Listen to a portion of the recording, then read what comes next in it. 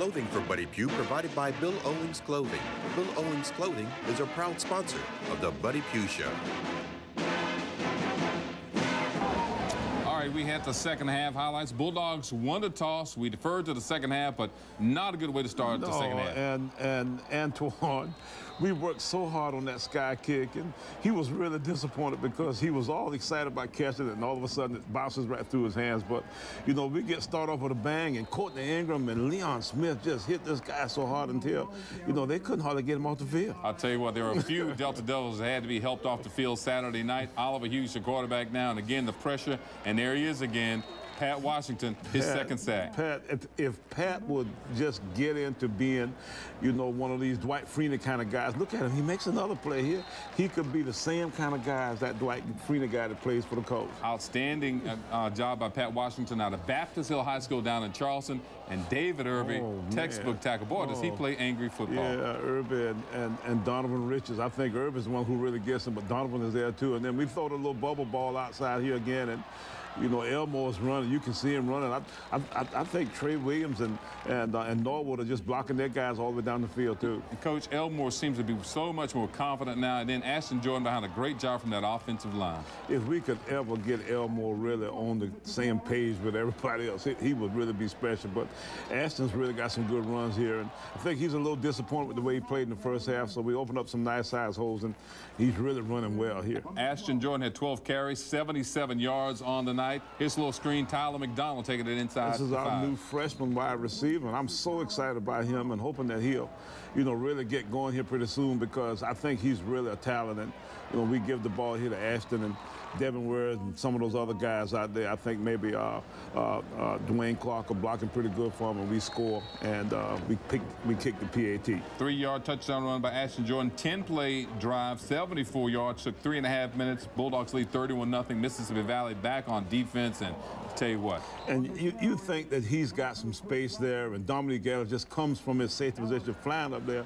Picture perfect tackle. It was a great looking play here. And then this is Donovan and Jason Ayers, you know, running around here making plays. And I think Courtney gets a little bit at the end, but, you know, those guys are the two that really make it happen. Heading to the fourth quarter, total domination by South Carolina State, up 31-0 at this point. Malcolm Long very efficient offensively, and there is Linnell Elmore once again. Yeah, Elmore got him. This is a little return route. He goes like he's going in, and then he runs out, and then, you know, we end up throwing the ball here on the rollout style kind of route, and Devin's got to get out and cut that guy on the edge, and, you know, they don't really protect the deep ball, and we throw the ball to Richard Christian. I thought Christian was going to go all the way here, but, you know, they did catch him. I'm going to tell him a defensive lineman actually caught him, and then you see that block there by Norwood. He really is a physical guy, and I'm thinking that that's going to be a part of our offense that we're going to really be able to exploit with Norwood's physicality here pretty soon, and then they almost get Malcolm. You know, we get beat up a little bit in the offensive line, and then Trey Williams, and I thought he scored there. I mean, that ball looked like it was over, but, you know, we ended up having to come back and go one more play, and then,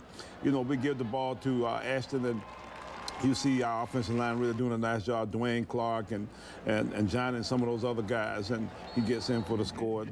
You know, we get another PAT. Ashton with his second touchdown run completes a non-play 80-yard drive. Took 8 minutes, 3 minutes and 38 seconds. Made it 38-0. South Carolina State. Chris Watkins with a run here, and Dominic Ellis saves the touchdown.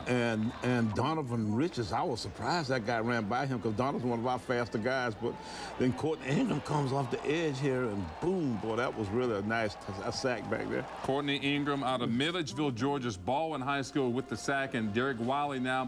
Cleanup time for South Carolina State to throw out in the flat to Linnell Elmore, and another big game touchdown run for Linnell Elmore. It was, and this catch actually broke our single game receiving record for Linnell Elmore. And, you know, I was happy to see Wiley get in the game. We want to get him some work, and, you know, he's been back from that ankle injury, and we're excited about what he brings as a change-up for us at quarterback. That was the way it ended up. Total domination from South Carolina State, winning it 44-0 over Mississippi Valley.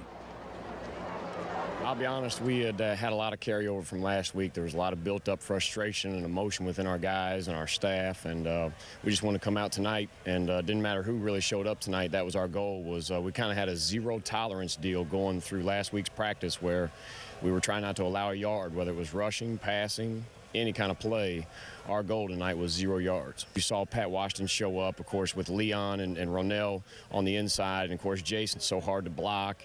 Those guys just did a tremendous job, and Joe Council really stood up, and he was hard to handle inside too. It's easy when you come out on Saturday nights when you work hard all week. It comes easy.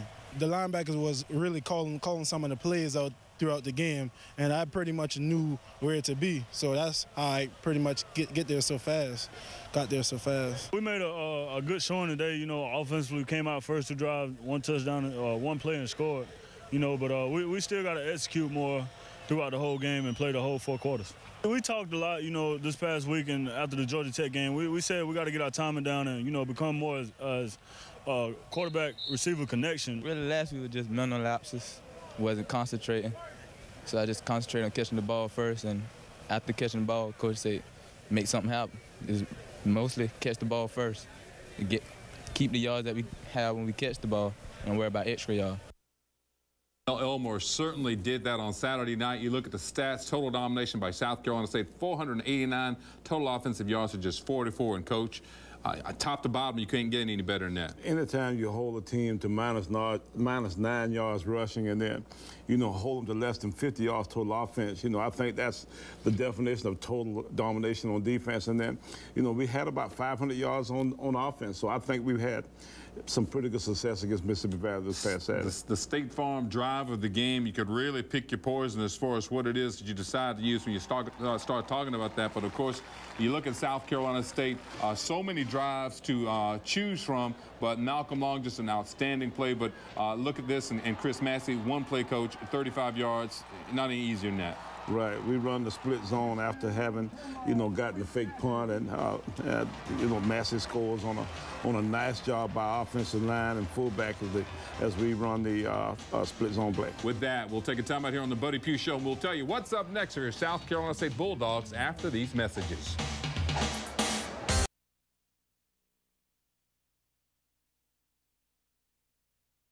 Next big Bulldog game, stock up on the most delicious tailgating packages around at Fats Cafe, where regulars get treated special and everyone's a regular. All right, the Fats Cafe, Fats Facts, as we look around the Mid-Eastern Athletic Conference, Maryland, total domination over Morgan State, 62-3. Winston-Salem State, a big win over North Carolina Central, 34-27. You see the Bulldogs win over Mississippi Valley. Norfolk State getting past North Carolina A&T, 23-14.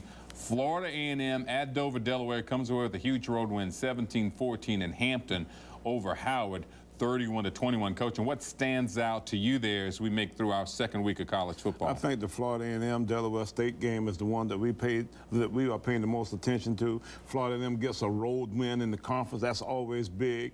Hampton actually beat Howard. That was a road win too, but Howard hadn't been quite the stature of a Delaware State. So you know, that's a concern at this point. You know, sometimes the highlights don't really tell the entire story. We try to bring you all of the efforts of what the kids did, but one guy we didn't see a whole lot of highlights from. We saw 1 catch from, Coach. I'm talking about Richard Christie, who had 6 punt returns for 106 yards, averaged 17 yards per punt return, had 1 reception for 32 yards, but Christie really played huge on Saturday night. Christie is getting to be a big part of our whole scheme. He's involved in a lot of our special teams, and he's done a nice job at wide receiver for us. We can depend on him to catch the ball and make plays. So, you know, we are anticipating him being a bigger part of what we do in the coming weeks. And, of course, quarterback Malcolm Long, I mentioned earlier, 21 of 28, 232 yards, 1 touchdown, no interception. Very efficient at quarterback on Saturday night. I was glad to see him throw the football down the field some. We had a full verticals route. You know, we hit another little route out on the right side of the deep portion of the field that gave you some feel for the fact that we're beginning to come together as a receiver core with our quarterback. And, you know, we just got to continue to work offensively to get ourselves put together in a way where we become more consistent. You know, we've been kind of on and off, and we still that way some, but, you know, I think this week against Benedict, you know, we'll work to, you know, to get to be, you know, close to where we want to be. All right, with that, the Bulldogs take on the Benedict Tigers. That coming up this weekend in Columbia, South Carolina. Charlie Johnson Stadium. And, Coach, of course, that game on the Bulldog Football Network will kick off at 2 o'clock. What are your thoughts about Benedict quickly? Well, Benedict struggled some so far. I think they may be 0-3. And, you know, they run that same offense that Georgia Tech ran, so I'm sure that'll give them some good information as how to attack us. And then, you know, their defense has been one that, you know, can give us some problems from time to time. So it'll be interesting to see, Jack, exactly how we go about, you know, getting ready for this team. All right, folks, we look forward to seeing you at Charlie Johnson Stadium Saturday when the Bulldogs take on Benedict. And, of course, next week, right here on The Buddy Pough Show. Thank you for watching The Buddy Pough Show, featuring highlights of the defending back-to-back MEAC champions, SC State University Bulldogs. Our sponsors are State Farm Insurance, Orangeburg County, the South Carolina Education Lottery, the Regional Medical Center, Time Warner Cable, Palmetto Health, Advanced Diagnostic Imaging Center, Fats Cafe, Paragon Builders, Bill Owens Custom Clothing, and Wood Ash Furnishing. Join us again next week for exciting highlights of SC State University Bulldog football.